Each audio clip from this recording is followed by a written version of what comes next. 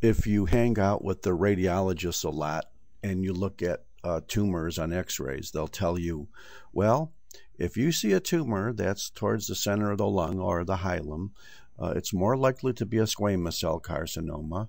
If you see a tumor out at the periphery of the lung, it's more likely to be an adenocarcinoma. I wonder if they ever really know why they're saying that, because the reason is that at the hilum of the lung are the large bronchi. The bronchi are lined with squamous cells, whereas by the time you get out more towards the periphery, there hardly are any more squamous cell lined bronchi anymore.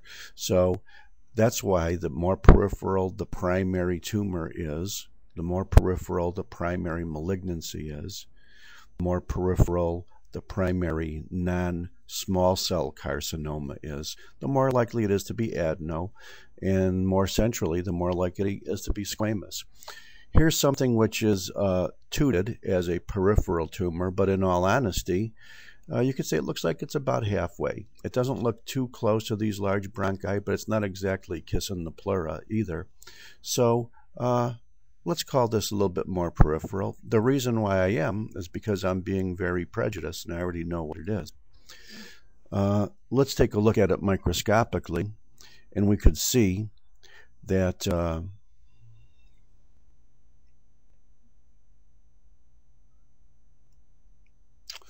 it may appear very soon, and you could see normal spongy lung out here, maybe even a little emphysematous if you think some of these alveoli are bigger than they should be.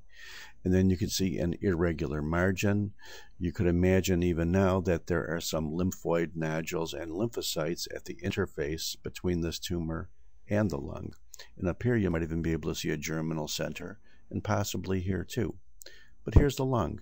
Let's say we didn't know it was at the periphery or the hilum, and we just wanted to blow it up a couple of notches. So in 2 clicks, we'll find out what it is, because we can see that this tumor is forming nice little glands, even at this power, very easily, acini basically. And also, in all honesty, again, do we know whether this adenocarcinoma started out in the lung as a primary tumor, or whether it's metastatic from a glandular epithelium somewhere else, like GI or practically any place? We don't know.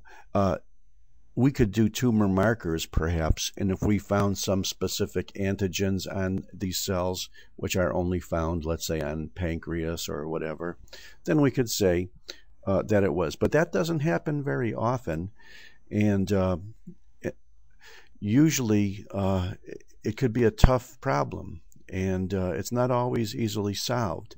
But a solitary peripheral adenocarcinoma would more likely be a primary than little tumor nests all over the place.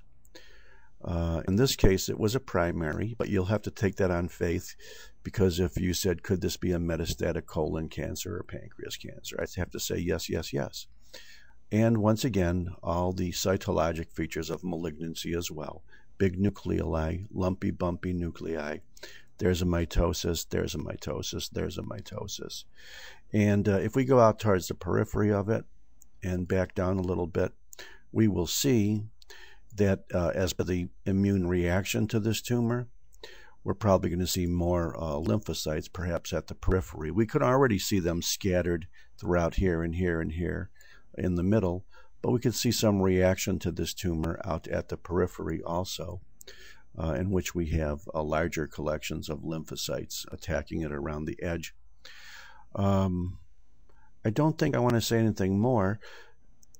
These little nests here are tumor cells. Here's lymphocytes. This little nest with pigment is probably macrophages that have taken up blood pigment, because you can see there's a lot of blood vessels around here. So the more this tumor has hemorrhaged, the more like, especially chronically, the more likely you are to see these little hemosiderin-laden macrophages within the hemorrhagic area. Now, if you ask me, could this be melanin, I would have to think, well, maybe. If you say, could this be anthracosis, I'd have to say no, because because anthracosis is pitch black. If you say, could this pigment be tattoo? I'd say no. People don't get tattoos in their lungs, especially lung tumors. Plus, it's not black enough. If you say, could this be lipofusion pigment? I would say no, because that's only in viable cells that are aging, like the heart. If you said, could this be bile? I'd say, well, you shouldn't normally have bile inside of a lung tumor, should you? But notice one more thing. Even though this whole big thing is a lung tumor, in this particular cut section, you could see a few tumor cells out here in the southeast, but the rest of this stuff is blood vessels, fibrous tissue, lymphocytes. So by pure weight alone, you would say the majority of this area is not actually cancer cells. The majority of this area by weight are cells that are in reaction to it, but you still weigh the tumor. So when you weigh a tumor and it weighs 2, 5, 10, 100 grams, it's often possible that the actual cancer cells, tumor cells, are a relatively small percentage of that, like they are here.